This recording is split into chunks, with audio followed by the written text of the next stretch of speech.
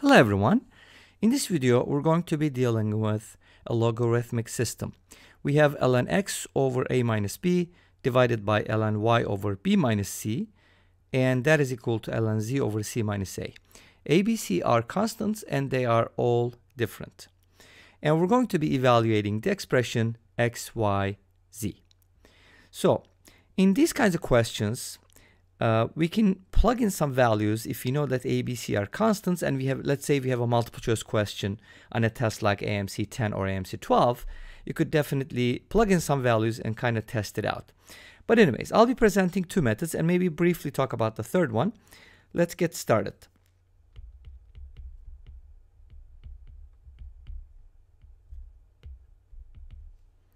So my first method involves the following. I'm going to take two expressions at a time and cross multiply and come up with an equation from there. So let's take the ln x and ln y together. That gives us b minus c ln x, or I should probably write the y first. That's what I want to isolate. So a minus b times ln y equals b minus c times ln x. And then from here we can just go ahead and move the a minus b and make them powers. So this becomes ln y to the power a minus b equals ln x to the power b minus c. And since both sides are ln, and ln is just like, a one-to-one function, we can safely say that from here y to the power a minus b equals x to the power b minus c. Again, a, b, c are all different, so a minus b or b minus c or c minus a can never equal 0. Great. So here's what I'd like to do from here. I want to isolate y and write it in terms of x. So let's go ahead and raise both sides to the power 1 over a minus b.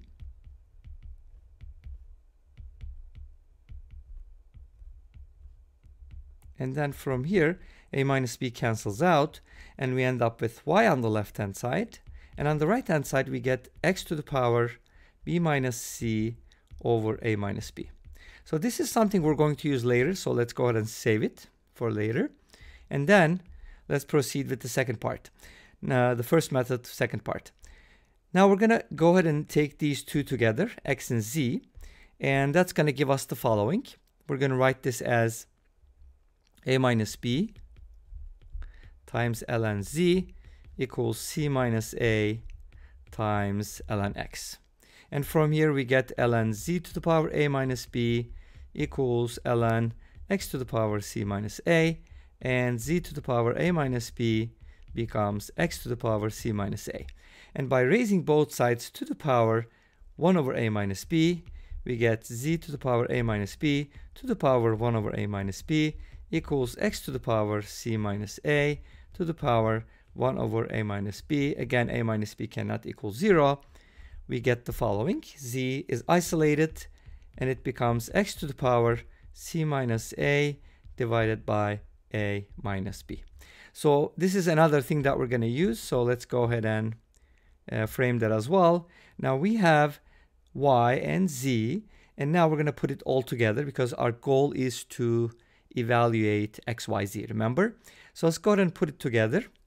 X, y, z is equal to x times y, which is x to the power b minus c over a minus b, times z, which is x to the power c minus a divided by a minus b. Now this is just x, so we can just write it as x to the first power. And on the right-hand side of this equation, we all have the same base. So when you multiply powers with the same base, you add the exponents, right? So let's go ahead and add the exponents and write the x, y, z as x to the power 1 plus b minus c over a minus b plus c minus a over a minus b.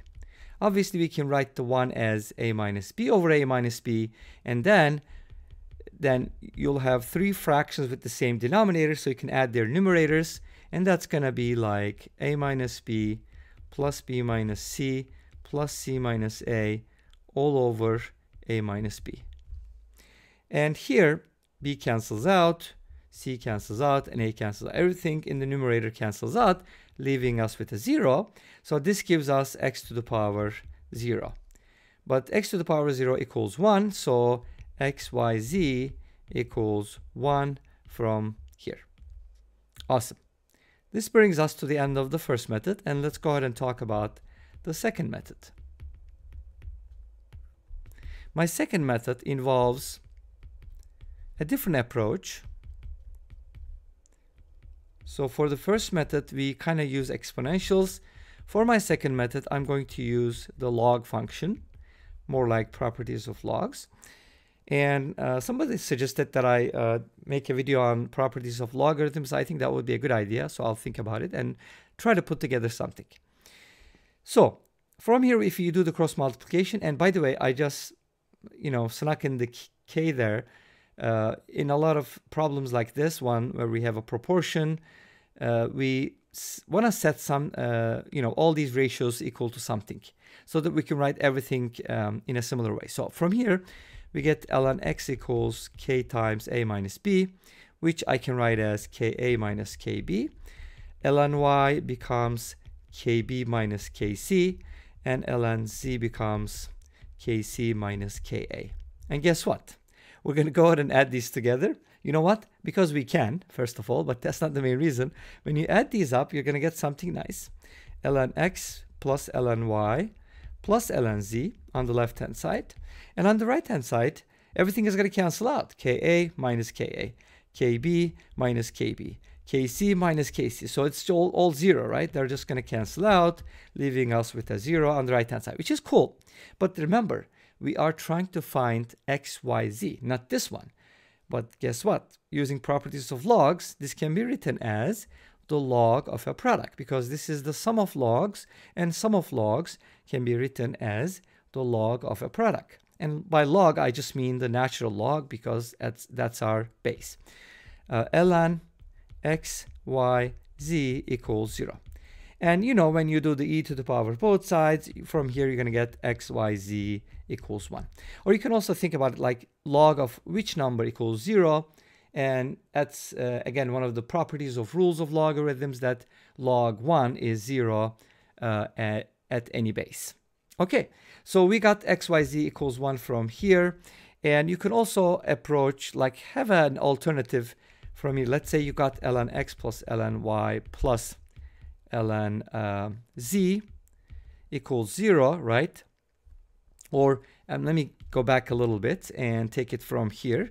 So at the point where you got ln x equals ka minus kb, ln y equals kb minus kc, and ln z equals kc minus ka, you could also do the following to find xyz. You can kind of write xyz in terms of kabc. So by using the definition of logs, the base is e here, so you can basically write the x as e to the power ka minus kb, y as e to the power kb minus kc, and z as e to the power kc minus ka, and multiplying these all together, you get xyz equals e to the power ka minus kb plus kb minus kc plus kc minus ka. Sorry about my handwriting. Some people said that it's kind of illegible and not readable, but I always thought my handwriting was okay, but maybe I'm rushing and it kind of looks messy. Anyways, this becomes a to the power 0, and xyz becomes 1 again. So there are many ways to approach it. And the third method that I was just going to briefly talk about is, since we are expecting a constant answer, let's say this is a multiple choice question and all the answers are constant, or even if they're in terms of ABC, you can plug in some values for ABC and then test it out. And this brings us to the end of this video. Thank you for watching. I hope you enjoyed it. Please let me know. Don't forget to comment, like, and subscribe. I'll see you tomorrow with another video. Until then, be safe, take care, and bye-bye.